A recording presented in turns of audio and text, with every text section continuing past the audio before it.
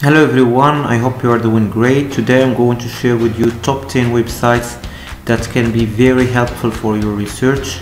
So the first website is Google Scholar. This is a good search engine. It helps you find articles, books, etc. along with their citations. The second website is Library Genesis. It can provide you with free books and articles. The third website as well, this is called the zlibrary.org website. It has many books, articles that you can download for free.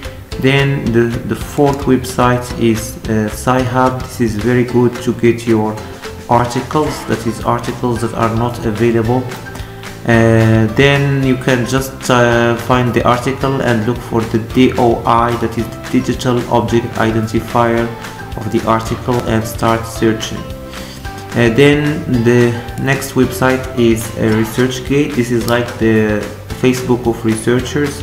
You can find articles, studies, etc. And then you have also Academia, which is more or less the same website that is used for research. It's like social media of researchers. The difference between ResearchGate and Academia is that Academia can allow you to get an account without having an academic account, whereas ResearchGate you need an academic account to have one. That is, you need an academic email.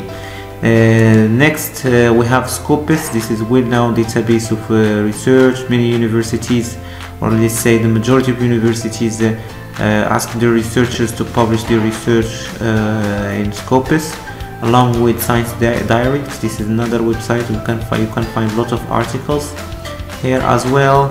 Then you have the openlibrary.org website. You can have many references here as well.